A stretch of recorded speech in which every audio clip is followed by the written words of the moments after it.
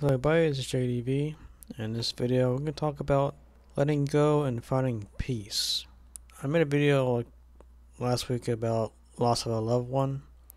So let's talk about letting go and finding peace. The main thing about this is whenever you're struggling and you don't know how to get through it, it's best to find peace and go and meditate. I do this every night pretty much, and it helps me a lot.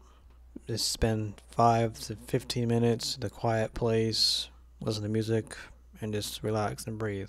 By doing this every day, it'll make your stress levels be very low, and you'll be calm, and you'll be in a better mood, and you feel better pretty much. A lot of people, they like to hang on to things like your past mistakes, what the future holds, or what else can you do with it? The best thing you do is let it go. Dwelling on the past doesn't change anything. Dwelling on the future doesn't change anything either. But you can plan ahead, but be logical about it.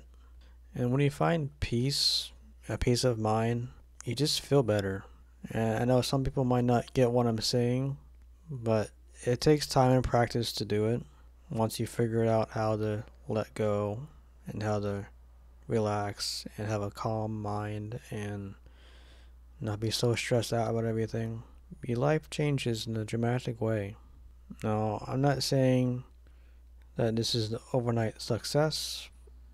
Maybe for some people that have been doing it for years, but it's a way to cope with things if things aren't looking too well for you. It takes practice, but anyone can do it. Now, I've been doing this for a few years. I've been going through a lot, as I said in my previous video, and doing this has helped with my stuff. So this is a short video. I hope you enjoy it. Have a good day, and see you in the next one.